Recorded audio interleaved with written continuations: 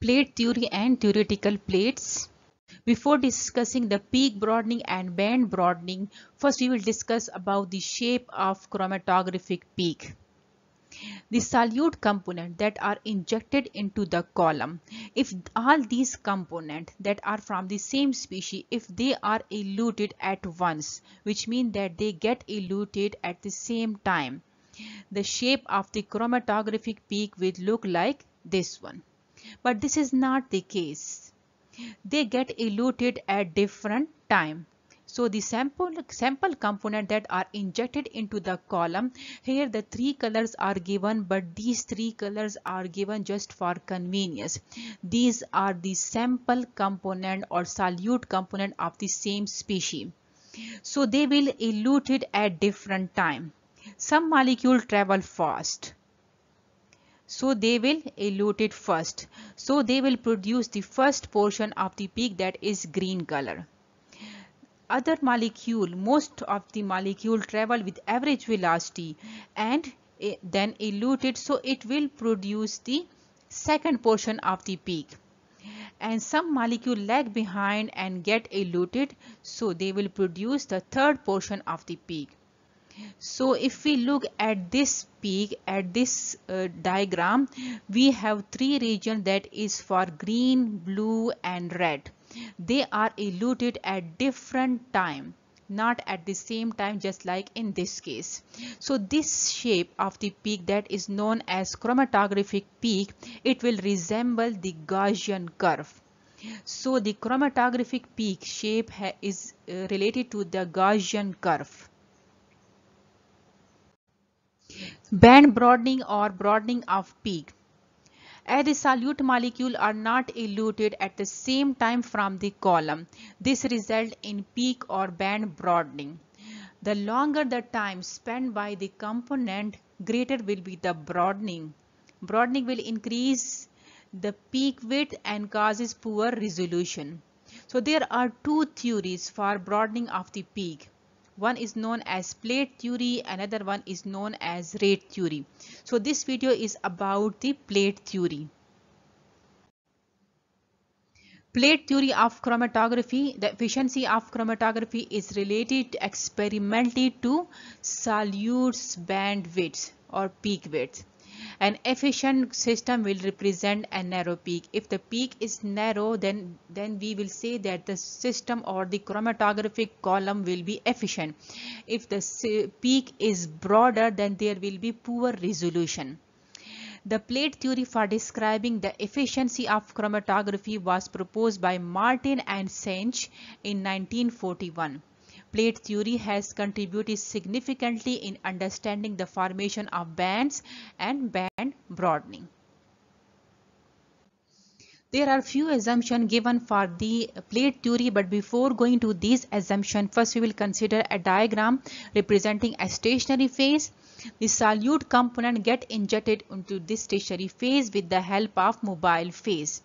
So it will represent a solute component. This solute component will move forward with the help of mobile phase, and it will reach to the detector that is present at this side. This solute component, while moving forward with the help of mobile phase, it will get interacted with the stationary phase also. So some of the solute component will shift to the stationary phase. And while moving forward, before going to the next side of the stationary phase or mobile phase, equilibrium will establish. So at each point, while it is moving forward, there will be equilibrium of solute component between the stationary phase and mobile phase, and it will move towards the detector. So at each these point, which will represent the stationary phase and mobile phase, that solute component will be get equilibrated between these components. This is known as theoretical plates. So these area are known as theoretical plates. So now we will discuss about the assumptions. So chromatographic column can be divided into n number of volume elements or imaginary sections called plates. So this is a plate, this is a plate, that are known as theoretical plate. Theoretical plate, all these are representing the theoretical plate. It is important to understand that physical plates do not exist inside the column. It is only an imaginary concept to understand the separation process. So this point should be noted that there is no existence, there is no physical existence of these plates. There is no boundaries or there is no partition between the column. So it will represent the just imaginary lines or imaginary areas at which the solute component get equilibrated between the stationary phase and mobile phase. At each plate, the partition of the solute between the stationary and mobile phase is rapid and equilibrium reached before the solute goes to the next plate. So first equilibrium will establish in this plate, then it will move to the other plate. Then equilibrium will establish in the second plate, then it will move to the third plate, and so on. So there will be a rapid equilibrium of the solute component between the stationary phase and mobile phase. And when the equilibrium is completed, then it will move to the other plate. The solute distribution is constant and is independent of the solute concentration. That is the distribution constant. If the total length of the column is L, the height equivalent of theoretical plate is, that is H is equal to L by N. So this is the length of the column that is represented by L, and these are the number of theoretical plate that are imaginary sections in the column. And the height of the theoretical plate that is equal to this one. This area is equal to the height of the theoretical plate. So the height of theoretical plate that is equal to L by N. The more step in the column will introduce greater column efficiency with less broadening. So there is a point when there are more number of theoretical plates, so the column efficiency will be better, and when the column efficiency will be better, then there will be less broadening of the peak. So this will represent the broadening, that is sigma square. It is inversely proportional to the n number of theoretical plates, that is band broadening. If we remove this square sign, so we will take square root over n. So sigma is proportional to 1 over square root of n, or we can say that the square root of n is proportional to 1 over sigma, where sigma, that is standard deviation of the Gaussian peak, describe the spread of the molecule in the band.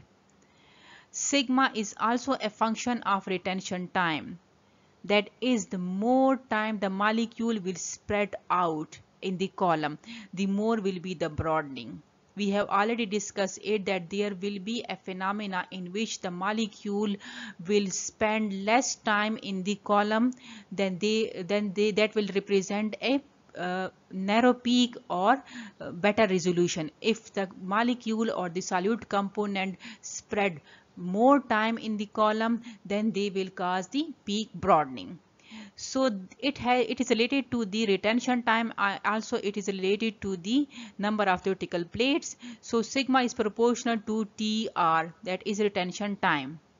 So combining the equation 1 and 2, so sigma is proportional to TR, retention time, and it is proportional to 1 over square root of n. So square root of n is proportional to, if we arrange this formula, we will get square root of n is proportional to TR divided by sigma. If we look at this formula, square root of n is equal to or proportional to TR, retention time, divided by sigma. We can find we can calculate the number of theoretical plates by measuring the bandwidth and retention time. So we will use this formula for calculating the number of theoretical plates. First we will remove this square root sign by squaring this whole equation. So square root of n whole square is equal to TR divided by sigma whole square. Now it will result in n is equal to TR divided by sigma whole square. If we look at this diagram, WB, that is the width, base width, it is equal to 4 sigma. So sigma will be equal to WB divided by 4. So putting the value of sigma as WB divided by 4 in this equation, we will get TR divided by WB divided by 4 whole square. Now 4 multiplied by 4 or squaring the 4, it will result in 16. So it will be moved towards the numerator side. 16 TR square divided by WB square. If the width of the band is measured at a height equal to half of the peak height, it is equal to WH is equal to 2.35. That is the half of the peak height, 2.35. So we will find its value. N is equal to TR divided by WH divided by 2.35 whole square. Squaring this 2.35, we will get 5.54 and we will move it towards the numerator side. So we will get N is equal to 5.54 TR square divided by W half square. And there is another formula. N is equal to 16 TR square divided by WB square. So these two formulas are used for calculating the number of theoretical plates in a column.